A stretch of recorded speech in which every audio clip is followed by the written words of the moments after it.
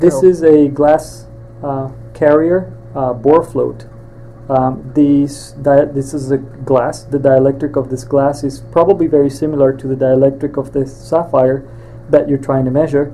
I don't have a a sapphire wafer to measure at this time, but what I did is I took a different piece of glass and in a contact machine found this thickness, then calibrated the machine with that piece of glass, and now I'm going to measure this one,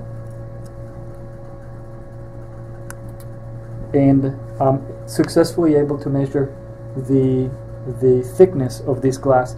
The trick to do this is actually we actually turn the probe, the top probe, 180 degrees, so that instead of the normal configuration that we use of A to A, B to B, we're now using A to B, B to A, which allows the voltage basically to go across, creating an impedance that can translate into a thickness that is displayed on the machine.